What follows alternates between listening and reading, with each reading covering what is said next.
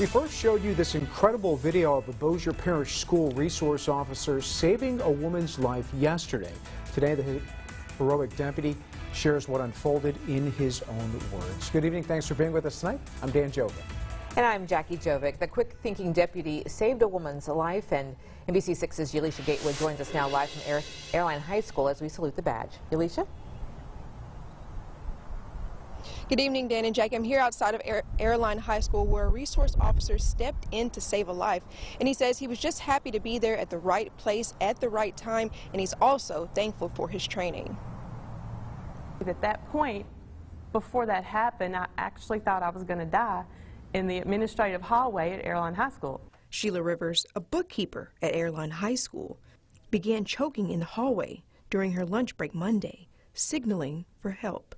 We have a little kitchen area there, and I was heating up my chicken, trying to eat healthy with my salad, and I just popped a piece of cauliflower in my mouth while I was waiting, and when I tried to swallow, I chewed it up a little bit, but when I tried to swallow, it just wouldn't go down. The school resource officer, Deputy Matthew Rager, ran over and gave her the Heimlich maneuver. When she started obviously pointing to her throat, and you know, I didn't know. Well, when I saw that, I didn't. There's no time to think. I just ran over there because you know, split seconds count.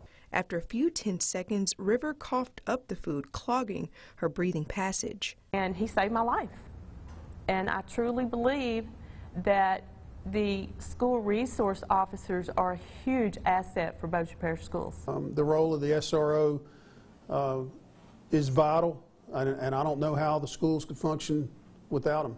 Rager thanks his training, and he also just happened to be in the right place at the right time. I don't consider myself a hero at all. I just, you know, by the grace of God, I was there, and I did my job, what I was supposed to do. Here at Airline High School, students are required to take a health class that introduces them to things like CPR and the Heimlich maneuver before they graduate. Reporting in Bossier City, Yalisha Gatewood, NBC6 News. Back to you. All right, life-saving training. Thank you.